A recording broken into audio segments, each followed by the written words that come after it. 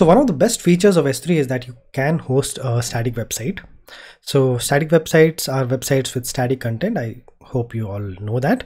And in general, you refer to them as services or websites which do not actually connect to other services or servers or reference data to update the web page.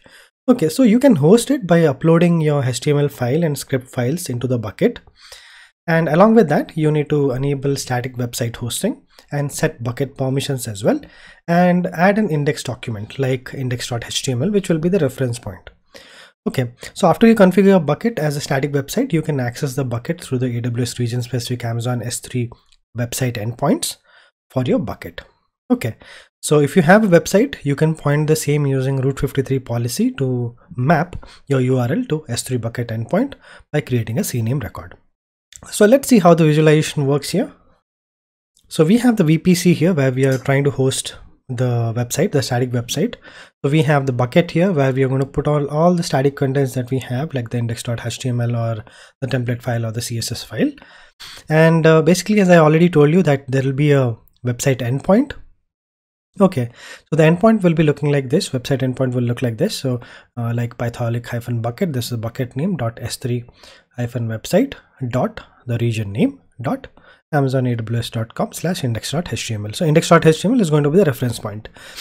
And there are two ways the endpoint actually can be defined, the format actually. So you can have it like .us-west-2 or -us-west-2. Okay, so these are the two formats you are allowed to have.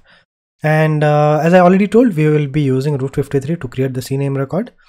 And CNAME records are basically URL to URL mapping for AWS. So basically what actually determines is, let's suppose we have a client here. He already has a website like mystaticwebsite.com.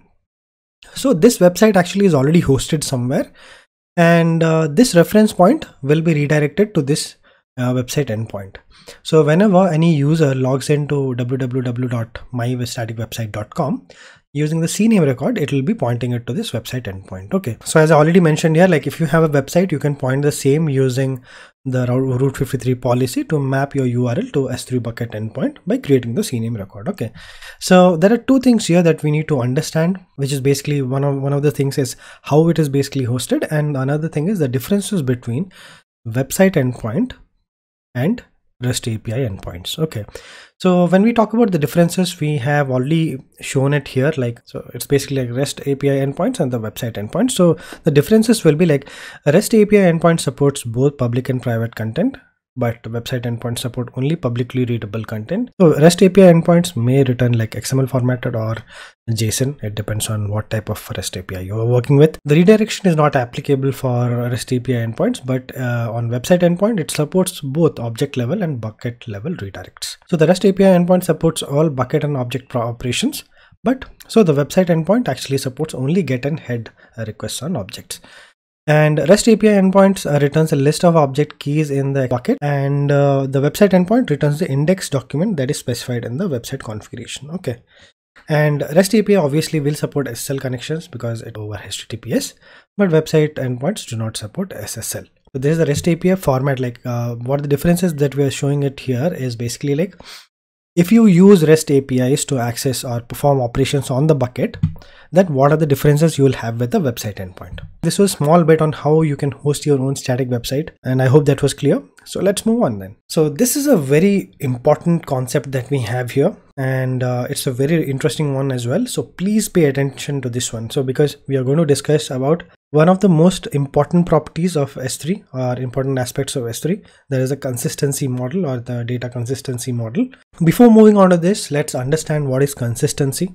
So what is consistency in general terms? So consistency is the quality of always behaving or performing in a similar way, or of always happening in a similar way. So what happens if something is consistent, and what does it mean to you? Remember one thing, when you have consistency, you have something that's consistent. You can easily determine what its behavior will be at a particular given point of time. So if you can determine what its behavior will be at a particular given point of time, you can design your system accordingly so that in a way that suits the needs of your customers. So let's suppose you have an object property, operation property, that you know how it is going to behave at a given particular point of time. Then you can write a condition based on that. When you have consistent behavior, you always know what it is going to behave like. Okay, that's how consistency comes into play. So as we are talking about S3, we need to talk about the data consistency. So let's talk about S3's data consistency model. So when we talk about data, what do we do with data? We read and write data, isn't it? So AWS S3 provides us the model to have read and write data consistency, and it provides read after write consistency for puts of the new object in your S3 bucket in all region. But there are a few conditions here. The condition is if you make a head or get request to a key name before the object is created, and then you create the object shortly after that, and immediately or subsequently send a get request, then the get request might not return the object due to eventual consistency. And updates to the key are atomic. So what it means is that if you make a put request to any existing key, an immediate read to that particular key might return old data or updated data, but it will never return corrupted or partial data. That's the property of being atomic. Okay, so what atomic property tells in S3 that whenever you make a put request and immediately send a get request for that, then you might get the old data or you might get the updated data, but you will never get a corrupt or partial data. Okay, so the atomicity of the data that you have will always be preserved. And Amazon S3 does not currently support object locking. So if two put requests are sent simultaneously made to the same key, the request with the latest timestamp wins. So if this is an issue, you will need to build an object locking mechanism in your applications. So buckets also have a similar consistency model. Like if you delete a bucket and immediately send a get request for list all buckets, then you might still see them in the list. Okay, so there are two ways to determine consistency. One is eventual consistency read and the other one is consistent read. So the difference here is like eventual consistency here means at some point of time, at some point in time, it will be consistent. It means you will get the proper data at some given point of time. Not now, maybe not after 5 minutes, not after 10 minutes, but eventually you might get a proper data at any given point of time. But consistent read will always give you the proper data when you request for it. And as we have mentioned the differences here, so as with eventually consistent read, you might have a higher possibility of getting stale reads and there will be a lowest read latency. Because when you're not waiting for an operation to complete and you just want to return back whatever data that you get, the latency will obviously be less and there will be a higher read throughput. And for consistent reads, like no stale reads, you will always get the latest data or the purest data that you have, and potentially higher read latency because it has to wait for the operation to complete and then it has to fetch the data back. And therefore it will obviously have a lower read throughput as well. So what you have here is the client A and the client B, and this is your request timeline. Okay, so this is the write section and this is the read section for both of the clients. So here the first operation that takes place is W1, where the key actually fruit is added the value for mango. Okay, so mango is the first value that gets assigned to fruit, and this is the same key. Okay, fruit. And next what happens? The client B sends a request for fruit equal to orange. Okay, that's the same key that the client B also is updating right now. And here the next operation that happens is client A sends a read request.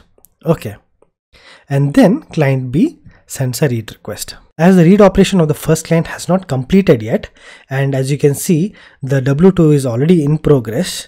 So what will happen is, so as you see here, W1 and W2 are already complete when the timeline for read 1 starts. Okay, so now there are three possibilities here.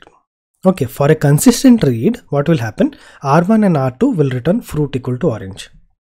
Why? Because both of the operation have been completed and this started first and this came second, but eventually once this has been already completed, when the next request comes and it has overwritten the value, then the latest value will be orange itself. And when R1 actually sends a read request back, so for the consistent reads it will always be W2 because W2 came as a second operation after W1. Let's suppose, so what the eventual consistency read tells that R1 and R2 might return fruit equal to a mango or might return fruit equal to orange depending on the amount of time that has elapsed.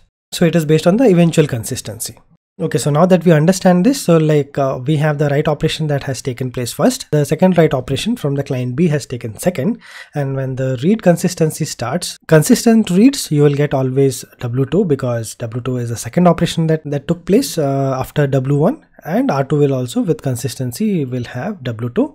And with eventual consistent reads, we will have W1 or W2 or no result. Okay, based on the time that has elapsed. Okay, this is one model for consistency. We'll see the next model. So this is the next model here. We have the client A and client B. Now the first operation W1 has started. So fruit equal to mango. It has already written, let's suppose. Okay. Then the next operation is W2 fruit equal to orange. Okay. And here what happens is before the write has completed for W2, okay, the read operation of client A has already begun. So now this is a very complicated scenario, right? Next operation that happens is R2 has begun the read. So now in this case, what happens is for a consistent read or eventually consistent read, R1 might return fruit equal to mango or fruit equal to orange. Okay, for a consistent read because it has already begun the read operation, but the second W2 operation has not yet completed. So we have a client A which has a write operation, the W1, where fruit equal to mango has already been written. And then we have a write operation from the client B where fruit equal to orange. And in the meantime, what has happened is there is overlap of the timeline and where the read operation of client has already begun. Okay. So W2 has not yet finished. So we don't know whether it might return fruit or might return orange. So for a consistent read, it will be W1 or W2. So it can be either mango or it can be orange. Okay, but for R2, for consistency, it will always be W2 because the operation is way ahead of reading R2. And for eventual read, it will be either W1 or W2 or no result for both the cases. And it will depend on the time that has elapsed. Okay, so next example, again we have client A and client B, read, write, read, write. So the first operation is like W1 fruit equal to mango. And what has happened here is W2 has already started before the write has completed for W1. And let's see the read operation. Read operation is about to get started, but before that itself, it has overlapped W1 and W2. And here as well, the read operation has begun now. So in this case, what happens is when client B performs W2 before Amazon S3 returns a success for W1. So if you see this timeline here, it tells that this timeline actually tells you that the response has returned back to the caller or not. Okay, so the outcome of the final value is unknown. Okay, and the subsequent read, consistent read or eventual read might return either values. So we don't know which one we will get. So either it can be W1 or W2 for both the scenarios, and either it can be like for eventual reads, it will be either W1, W2 or no result on both the cases. So here as well, if you see the data consistency model is also not that clear. So what exactly it wants to tell you that as there is no object locking in place for that same value or the same key that you have fruit here, there can be multiple operations that can be performed on a single key by numerous other users.